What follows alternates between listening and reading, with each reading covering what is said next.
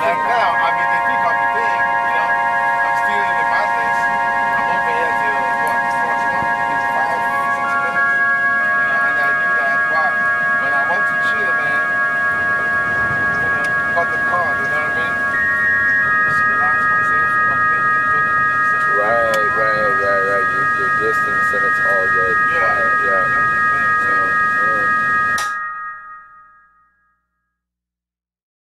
So as long as, that's just like the white talking. I mean, they see the just to, alert you of their presence.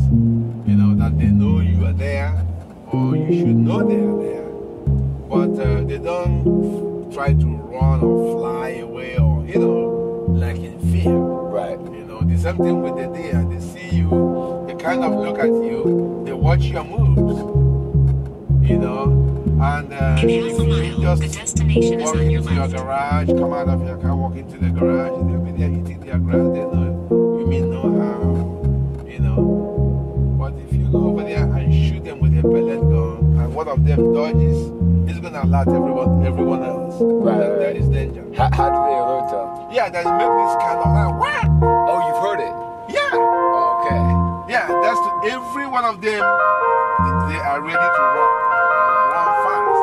But that thing can run. Yeah. So, like, when I was a kid, right? I saw these white-tailed deer, and there was a bunch of them, right? Yeah. And I came out, I used to like shoot at things out of pellet gun. I used to do that, right?